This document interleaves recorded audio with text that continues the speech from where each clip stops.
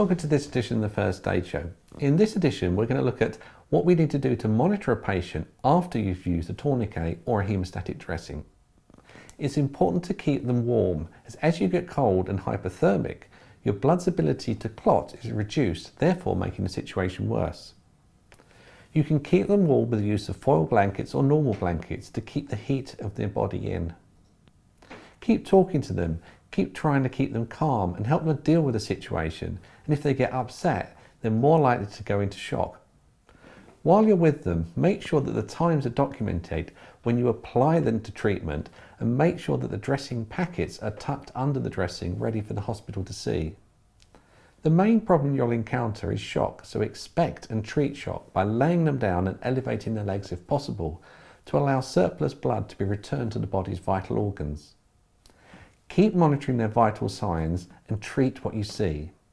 Finally, make sure you give all the information about the accident, injury and treatment to the EMS on their arrival. This will help them give the correct care and to pass the information on to the hospital.